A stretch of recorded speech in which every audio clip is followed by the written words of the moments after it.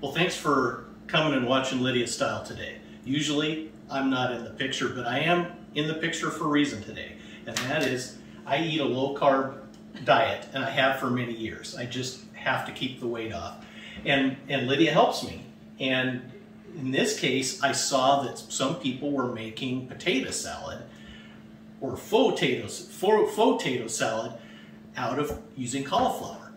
And Lydia makes a great potato salad. And this is one reason I wanted to introduce this today, is that I don't like other people's potato salad. My mom made a great potato salad. My grandmother made a good potato salad. And my sister makes one because she grew up with my mom's potato salad. And there was only one other lady from my church in Lacey, Washington, Mrs. Burkeen, that ever made a decent potato salad. But the first time Lydia ever tried to make a potato salad, it was perfect. I couldn't believe it. You just love me. 25 years ago.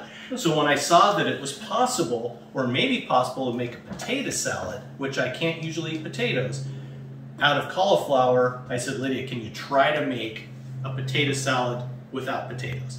So she did it. It was fabulous. So this is the third time she's going to make it, but this time she's sharing it with you.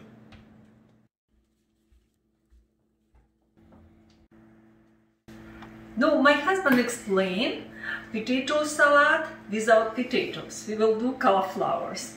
And so I took like cauliflowers cut in pieces, like potatoes, little cube, like for potato salad. I boiled for 7-10 minutes. It has to be soft like potatoes. I put a little bit salt when I boil, but it doesn't matter. So onion, you can use any onion. You can use green onions, white onions. We decided to use red because I asked my husband. He said, do with red onion. And pickles. Pickles I cut on small pieces. And proportion how you like. Cauliflower more, and this twice less than cauliflower. And I took like 10 eggs. You can take, if big eggs, you can take 8 eggs. I had small one. So I cut on pieces, and it's already in the bowl. And yes, so of course we need salt and pepper. I put together here. And very important, mayo. Mayo, you have to be careful. Approximately 2 teaspoons. 2 serving spoons? 2 serving spoons. Correct me. Okay, but you have to be careful, maybe less. Because when you will mix, it has to be like solid texture, not just like liquidy. Because if you will put lots of mayo, it will be like...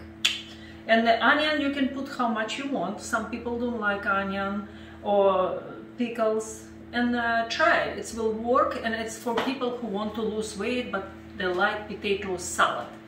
So it's work for me, work for my husband. We will be in great shape in this 2021.